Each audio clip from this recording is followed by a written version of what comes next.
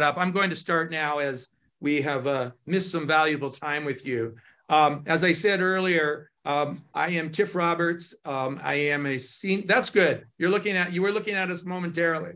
You're looking back in the other direction now. My name is Tiff Roberts. I'm a senior fellow here. There we go. Here at the University of Montana. Thank you for joining our first Mansfield Dialogue of 2023, the down balloon, Chinese espionage, and the future of U.S. China relations and Indo-Pacific security. I am delighted and honored and very pleased that we finally have you here, Dr. Dreyer. Dr. Teufel Dreyer is a professor of political science at the University of Miami, Coral Gables, Florida. Formerly, she was a senior Far East specialist at the Library of Congress, served as Asia policy advisor to the Chief of Naval Operations, and was a commissioner of the United States China Economic and Security Review Commission, which is established by the U.S. Congress. A graduate of Wellesley College and Harvard University, she has lectured to analysts at the National Security Agency, as well as to the U.S. Joint Security Operations Command. She is the author of Middle Kingdom and Empire of the Rising Sun, Sino-Japanese Relations in Historical Perspective, which received the prestigious Japan Institute for National Fundamentals 2017 Prize for Best Book of the Year. She is co-editor of Taiwan under Tsai Ing-wen, and the 11th edition of her book, China's Political System, Modernization and Tradition, will be coming out shortly. Her current research focuses on Sino-Japanese relations, Chinese domestic and foreign policy, Taiwan studies, and Indo-Pacific security studies. Before I hand it over to Dr. Dreyer, I would like to point out that we'll have time for questions after we have a moderated discussion with Dr. Dreyer. We will try to incorporate any previously submitted questions, as well as you have the opportunity to post questions in the Q&A in the Zoom. Dr. Dreyer, the floor is yours. Thank you. Well, I'm so happy to see you all after, I would have been happy anyway, but particularly after this technical brouhaha. So I've been asked to speak about of course, what I call Balloon Gate and the associated fallout to Sino-American relations. And this simply couldn't have happened at a worse time.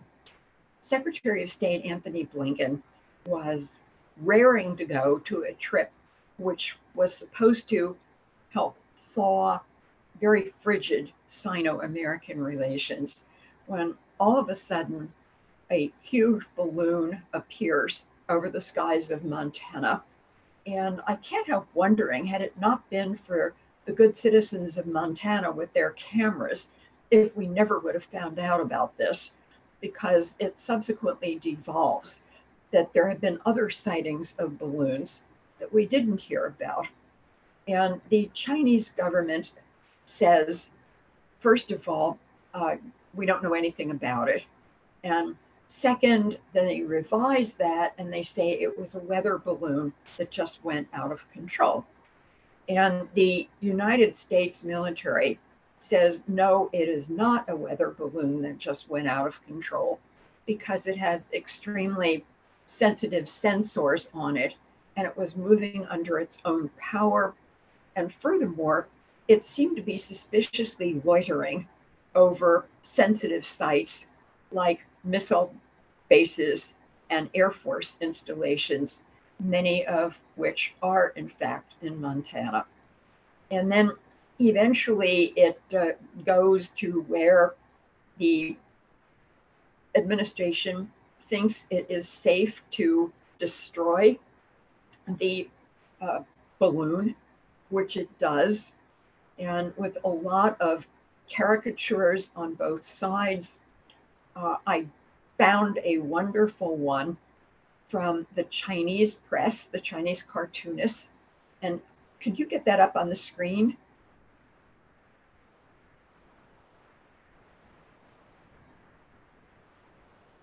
Yeah.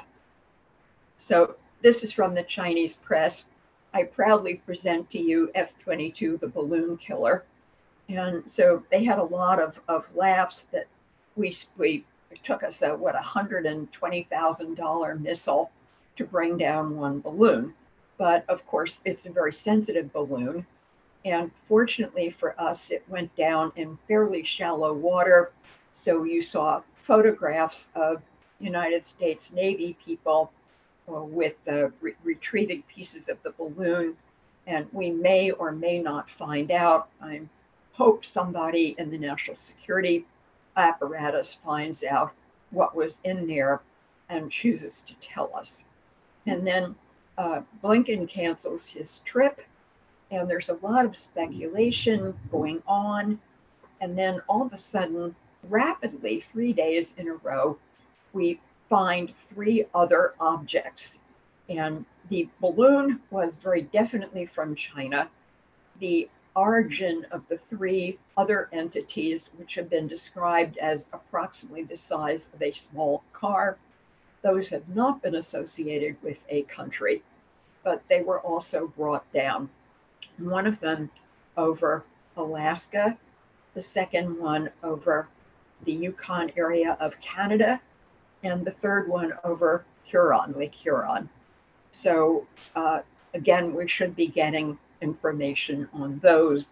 But again, the tendency is not to want to talk about this. Biden's enemies have criticized him for indecisiveness. Other people have criticized him for overreacting and shooting it down. So we are very much in the dark about what goes on here.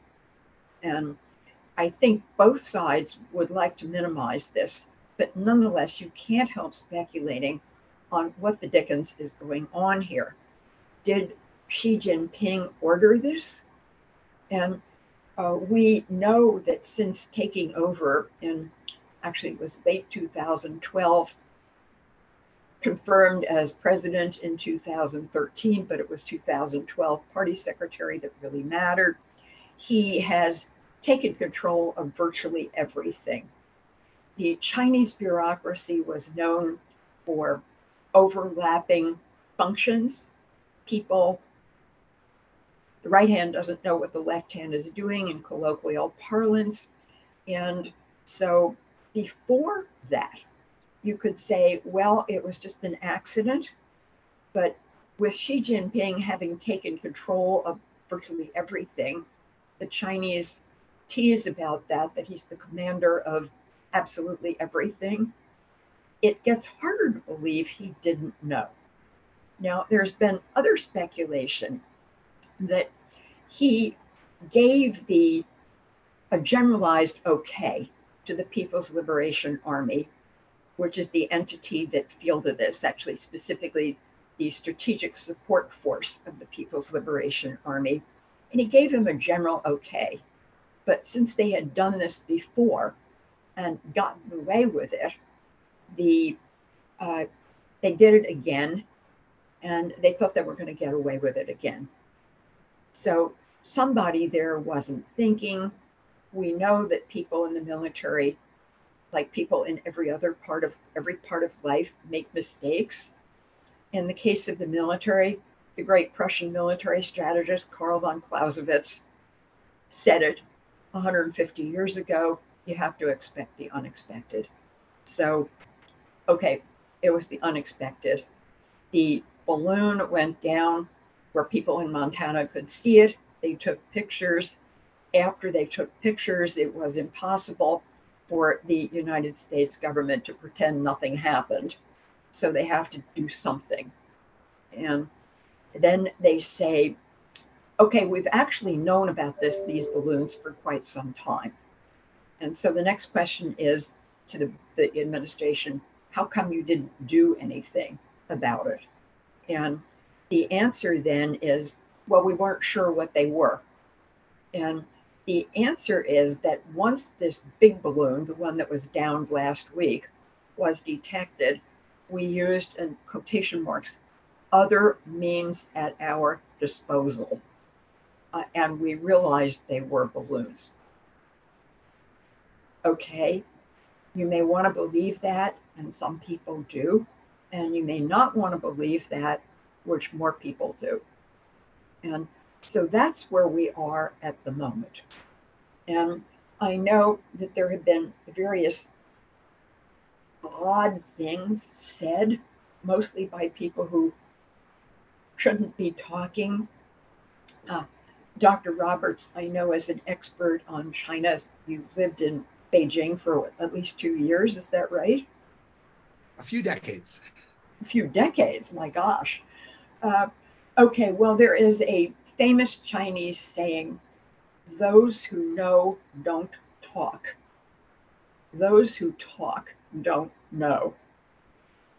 You know, with 5,000 years of history, the Chinese have come up with a 4-character saying for almost everything. And this, I think, is very apropos for this situation. So some people must know what's going on, but they are definitely not talking. So where are we at the moment? We have known about this. We're not talking about it. I can think actually of a good reason for the U.S. government not to want to talk about it. And that is that by monitoring these balloons, they are gathering certain information about the technology that the Chinese have. And once the Chinese know that they're caught, they won't have that information anymore. And I got this from a military retired Navy guy, naval intelligence guy. And he said, most of these balloons, and it wasn't clear whether he was talking about American balloons or Chinese balloons, they have a kill switch in them. So as soon as the operator of the balloon realizes that they have been detected, they will activate the kill switch and all the data will go away. Now, some of it they presumably already got, and that won't go away. But anyway, you hear people saying, well, what's the big deal? It's only a balloon. And that's a ridiculous statement. I was going to say something stronger, but this is a public forum.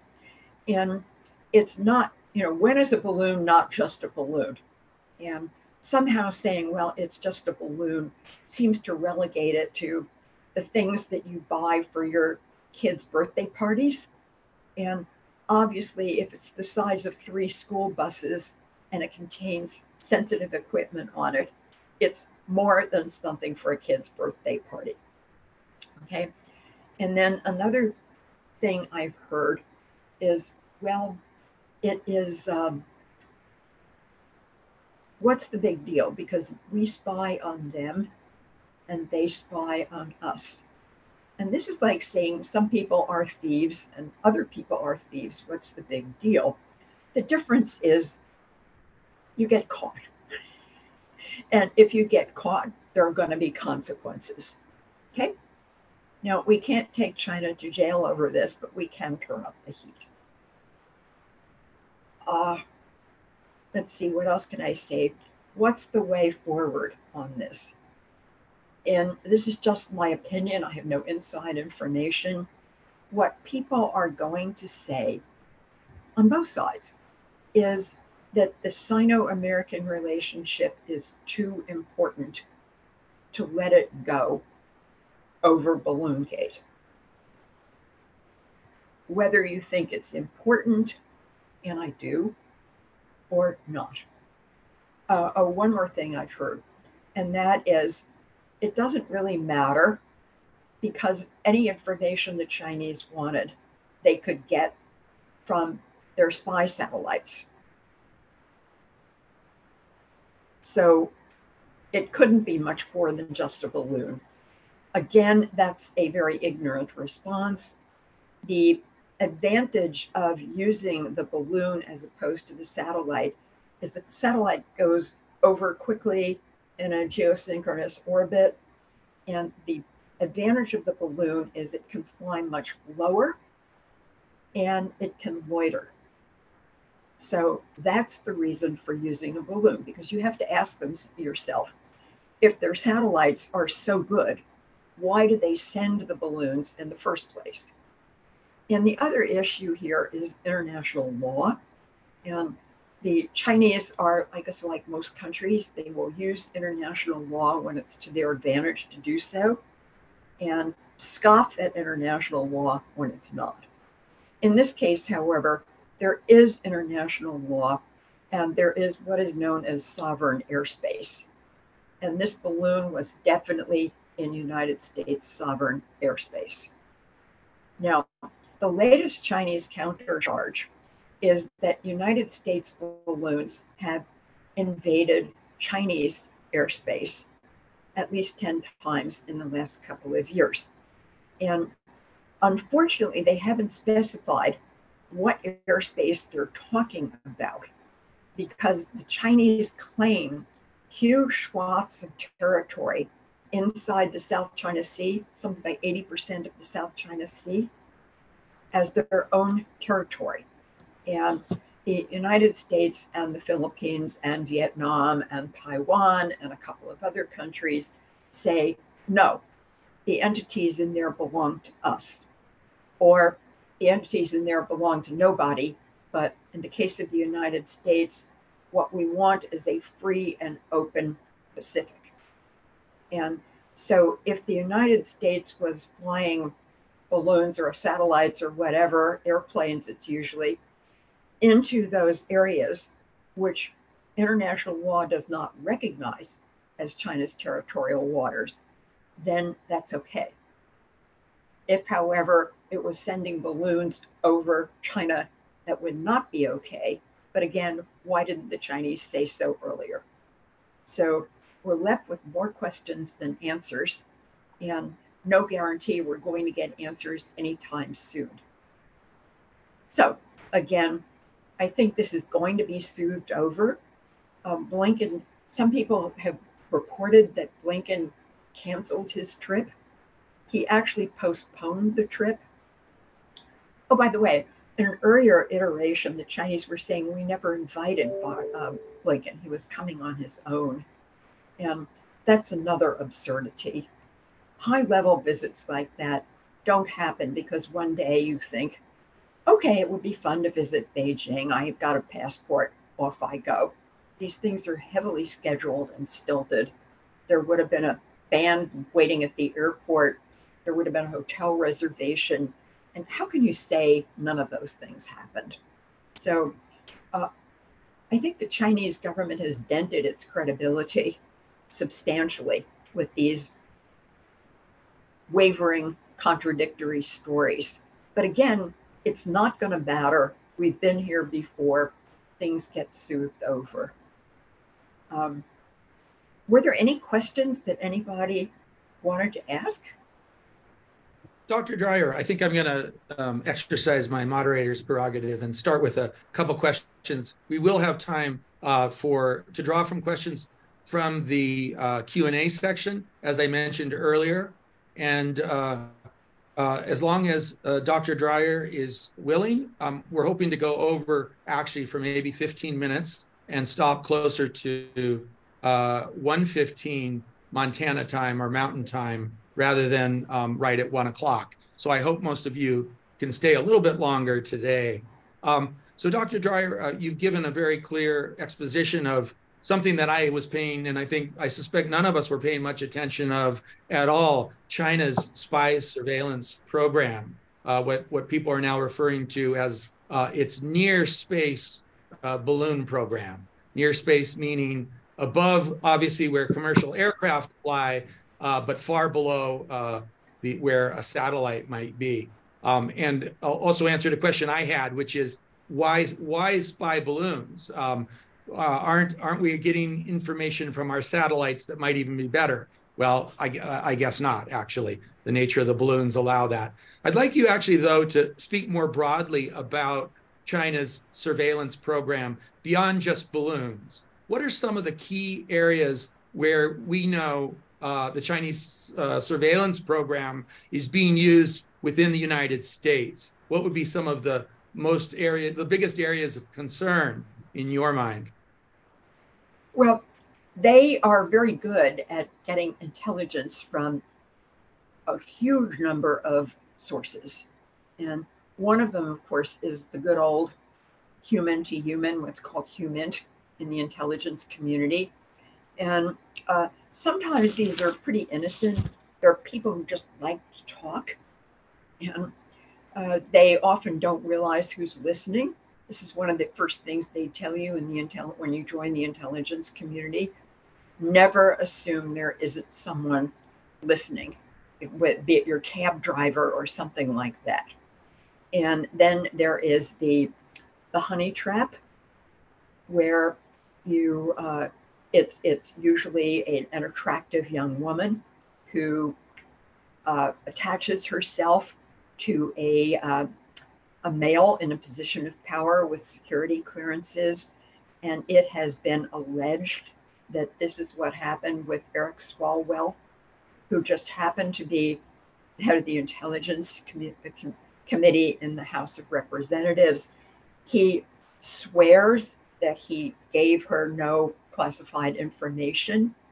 And Nancy Pelosi, who was then Speaker, backed him on this. He has been taken off the Intelligence Committee, which doesn't look good. But as I say, nothing's been proven, but there's certainly a lot of things that look odd, put it that way. So that's one way of collecting intelligence. Another is that we are a very open source community in the United States. There is scarcely anything you can't get on the internet if you really try. And the Chinese spies are very good at it. The third way is influence operations. The Chinese have what they call united front tactics, and that is they work through various entities. There are friendship associations. There are work through the Chinese diaspora, not just in the United States, but in Australia and New Zealand. And I think the United States is a very gullible, naive place, but New Zealand goes as one worse. They naturalized a gentleman without checking his naturalization credentials. And he was later elected to Parliament, where he was given high-level security clearances. And it was subsequently discovered that his previous position in China had been as a cyber instructor for the People's Liberation Army. His name is Yang Chen. And so that's even more naive than we are. And in a third case, a gentleman in Australia named Sam Dastyari, who was an immigrant from Iran, got elected to the Australian Parliament, and he was discovered to be taking money from another gentleman named Huang Shangmo, who it seems he's a wealthy Australian, a Chinese dwelling in Australia, who became wealthy through contracts with the Chinese government.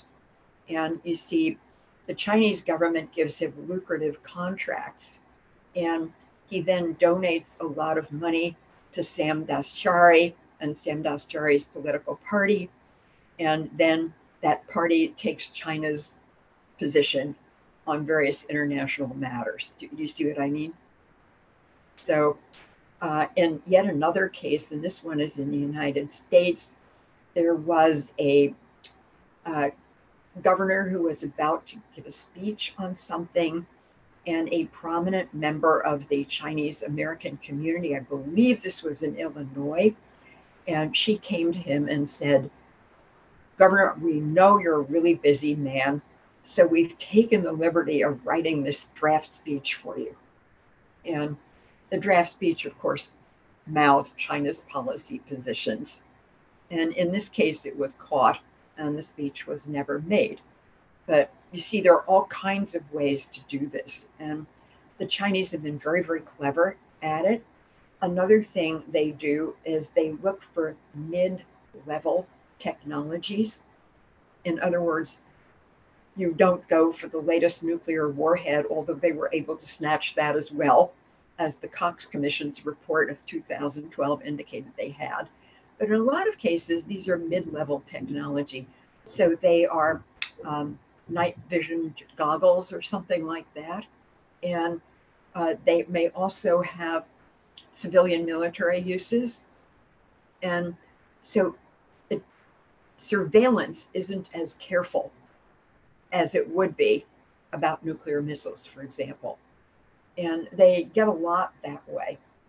I have an acquaintance who spent 25 years with DIA researching this, and he often compares the Chinese technique to the 1,000 grains of sand. In other words, they will send not actually 1,000, but many people, each one of whom collects information on a very tiny matter, and then they put the grains of sand into a jar again, and it makes a coherent whole. You see what I mean? And another thing is the close cooperation in China between the civilian and the military sector. And I know we talk a lot about cooperation between our defense industries and the intelligence community, but as we used to say in my native Brooklyn, you ain't seen nothing yet. And in the case of China, there is actually a law telling civilian entities that they must cooperate with military pleas for information. China has also what they call national champion industries. And these would be industries in critical sectors. One of them would be energy. Another one would be mining. And these companies are subsidized. They're theoretically private companies, but they are subsidized by the central government. So, for example, you are a Dutch corporation and you want to bid on an oil field, and you have shareholders you're responsible to. So you try to get the most competitive bid you can in order to get that oil field. The Chinese government subsidizes one of its companies to put in a much higher bid. And so it gets the oil field. Now, this isn't a foolproof way, because if the price of oil goes zipping down, you've lost money. But most of the time it works. Another area where they've got a virtual monopoly is rare earths. I don't know how much you know about that, but there are 17 of these, and they're not really rare. They're all over the place. Some countries have more than others. But what happened was the United States outsourced its production. And so something like 80 to 90%, depending on whose statistic you believe, of rare earths are processed in China. Now, what does that mean? That means if you do something the Chinese government doesn't want, it can withhold rare earths. They actually threatened to do this with Japan in 2010. And again, I don't know how closely you follow this, but in early September 2010, a Chinese fishing boat rammed not one, but two Japanese Coast Guard vessels. And the Japanese caught the whole thing on videotape. There's no, not one of these he said, she said situations. And the Japanese, they let sailors, the fishermen, go, but they were going to put the captain on trial for destroying state sovereignty. Sounds good so far.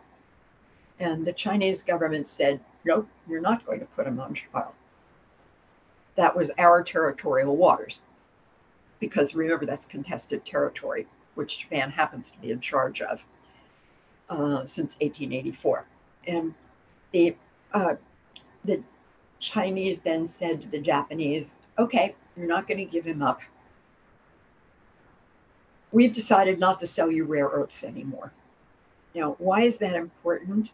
because rare earths are an absolutely necessary part of the catalytic converters in Japanese cars. And as all know, the Japanese sell a lot of cars, and if they can't get the rare earths, they're in trouble. Now, as the Japanese said, this is a clear violation of WTO, World Trade Organization rules. We're going to take you to court. The problem with making the WTO rules work is it generally takes 3 years or more for them to render a ruling. And by that time, you wouldn't have any rare earths anymore.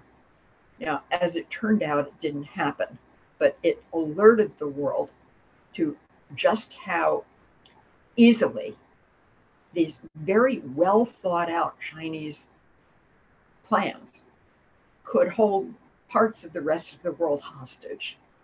Yes, we actually right now in the state of Montana, where I am, and the Mansfield Center is located, are at sort of at the center of a growing state's concern about adversarial nations, and read China in this case, buying up agricultural land. So the U.S. Senator from Montana, John Tester, is actually sponsoring legislation that would block Chinese ownership, and some other nations as well, ownership of critical infrastructure and agricultural land. So it's a very real concern here as well. Turning to another part of the world that you are very knowledgeable about in an area of your research, Taiwan. Taiwan announced over the weekend that they have had multiple Chinese spy balloon flights over the island. We all know China is very much a critical target of Chinese espionage, given the relationship between the two places and China's desire to take Taiwan back under its control. I'm interested how Chinese espionage in Taiwan and perhaps in the larger Indo-Pacific affects the United States, given our very strong relations with Indo-Pacific countries, including with Taiwan, which also happens to be a major recipient of U.S. weapons. How does espionage affect that for us here in the U.S.? Well, unfortunately, Taiwan's intelligence operations have been effectively infiltrated by Chinese intelligence. And so this is very difficult. One Chinese, and this is not recently, it's maybe 10 years ago, a Chinese general said to his U.S. counterpart, go ahead, sell Taiwan all the advanced weapons you want, because we'll have the plans next day. Of course, he was exaggerating. It isn't going to be next day. But nonetheless, this is a concern for the United States. And the huge majority of Taiwan citizens want nothing to do with, except for business, with the People's Republic of China. They do not want to be part of the People's Republic of China. The Chinese are always saying Taiwan has been part of China since time immemorial. This is poppycock, and it has not. And it has certainly not been part of the People's Republic of China for a single day.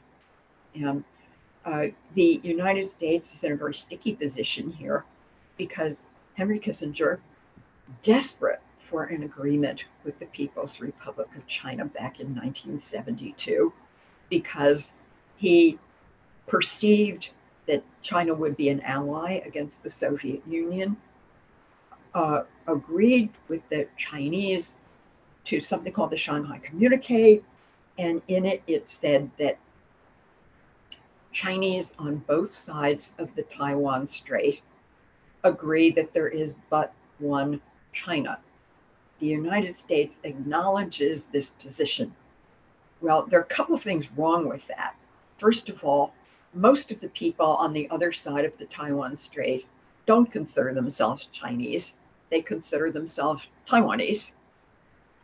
And second, the United States did not say it agreed with China. It said it acknowledged the Chinese position. And in diplomatic relations, there is a big gap between those two words. Those words were chosen carefully. Now, the Chinese government has sought to interpret the United States acknowledge as the United States agrees. And that's been a sore point ever since. Now, Taiwan is a democracy. The United States says frequently it supports other democracies. In fact, our support of Israel is very heavily premised on the fact that Israel is a democracy. And we can scarcely let that go. Another reason is strategic. Taiwan occupies a very strategic position in the ocean. And the Chinese defense analysts have said Taiwan is the buckle in the belt hemming China in from the blue Pacific. And if we could only take Taiwan, then we would, among other things, get access to a really excellent Taiwanese port called Kaohsiung, one of the top busiest ports in the world. And we'd be halfway to the blue Pacific. And they talk a lot about a weapon they've developed that could hit Guam. Guam is U.S. territory. So we're very uncomfortable with that. Another reason that we are uncomfortable is our ally, and in this case, this is a treaty ally, Japan. Let me get this right, the southernmost island of Japan is very close to the northernmost island of Taiwan. It is said that on a clear day, you can see from one to the other. I have acquaintances who say they've been trying to get that clear day for years, but in any case, it is very close. And what this means is that, well, first premise, China and Japan don't really get along. You may have noticed that. And this goes way back into history. And they don't get along now either. And so Japan worries that if China takes over Taiwan, Japanese territorial waters will be smack up against Chinese territorial waters. And they don't like this idea at all. So we want to defend Taiwan because it's a democracy. We want to defend it because we believe it's in our own Declaration of Independence. It's in our Woodrow Wilson 17 points. You shouldn't have to be part of a country when you don't want to be. And for strategic reasons, we must defend Taiwan. And there's been a lot of, because China has been encroaching steadily on Taiwan, sending these balloons over and overflying Taiwan airspace and so on and so forth. Is there going to be an invasion? And we don't know. I suspect Xi Jinping himself doesn't know. And that is why we keep warning him, don't do it. CSIS in Washington, the Center for Strategic and International Studies, recently did a series of war games in which they used something I didn't know existed before. It's called a 20-sided die. I always thought dice had only 6 sides apiece. But, what did people do before Google? I looked up 20-sided die, and by God, you can buy one for $3.67 from Amazon. Shipping is more, but then Amazon charges a lot for shipping. But the idea is CSIS tossed this die many, many times under different scenarios. And they came up with, if there is a war over Taiwan, the United States will win, but it's going to be extremely costly. And I was unhappy at the way they worded it, because it sounded as if they were saying it's going to be extremely costly, so maybe we shouldn't bother. And what I didn't see addressed is, suppose we don't.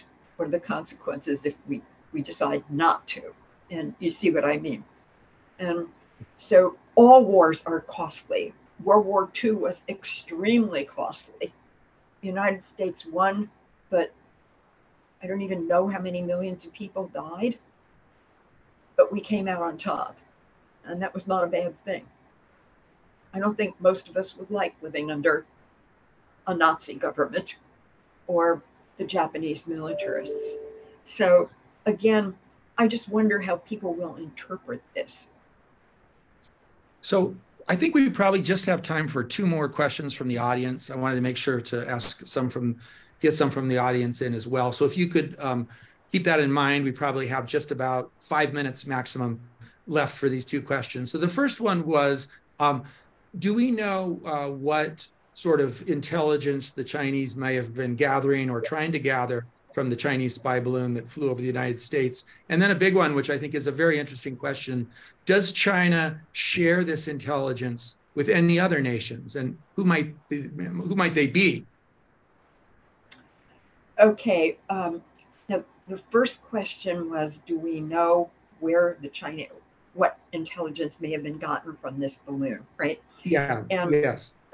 The Chinese are saying, well, use weather data and things like that, and wind shifts, temperatures, things like that, and that could be true.